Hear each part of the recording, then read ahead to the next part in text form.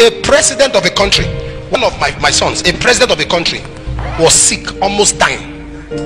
The president was a president in an African country. This my son went to wait on the Lord for 21 days. When he was on the 16th day, they were looking for him. His phones were off. He was tired. The landlord had just given them quick notice from the church and from the house. The wife had packed her things that she was living with 2 of their children. The wife's father, the father-in-law, had called him a failure. Members were leaving because they say he was poor. He went to the mountain to pray. An African president was sick. At the point of death, he kept having a particular dream, seeing a particular face, seeing the name of a location. And he called a few people. He said, trace this location. They went to Google. They Googled, it didn't come out in Nigeria. They checked where it came out in South. And the man only saw the name. He didn't know who the person was. Those people came down to Nigeria. In that particular location, they could not locate the boy because it was a remote, unknown. The young man was praying. My father-in-law said, I'm a nobody. My wife wants to leave me. The young man was praying. And the Lord showed him a revelation about a president who was sick. And the Lord told him that the president, when he was small, it was the mother that had a covenant and placed some libation on his head. The mother is dead. The covenant was to last less than 50 years and he's going to die in the next few years. So when you see him, anoint him. The young man opened his eyes. Where do I know president from? I can't pay rent. You are talking of president. He went to the people that kept the mountain. He said, this is what they saw. And the people prayed with him.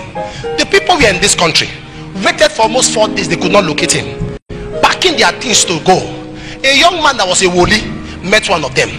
He said, I don't know this person is, but please, I am sure if you give me time to pray, in 24 hours I'll give you answer. They said to him, no problem. One of the people decided to follow him to the mountain.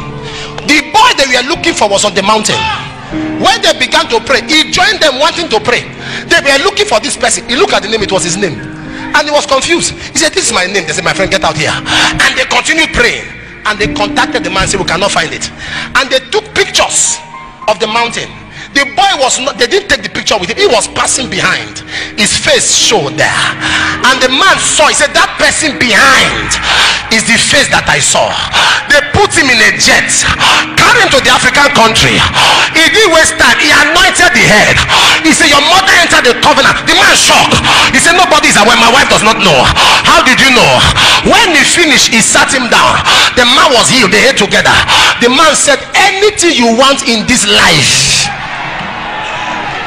first of all, go and bring your family. Before they got back, the wife had left to her father's house. The wife was not there. He went to the father's house. The wife carried water and poured on him. And the man smiled. He said, my love, things have changed. Waiting change. He said, the president of so and so said we should bring you. That's why I came. The wife said, which president? The next thing, he saw escorts, SSS with dark glasses. Madam, are you the wife? He said, yes. He said, His Excellency needs you. You can't go like this. The brother brought us some dollars. They said, take, go and check. The father stood up. He said, young man, I always knew you have a star.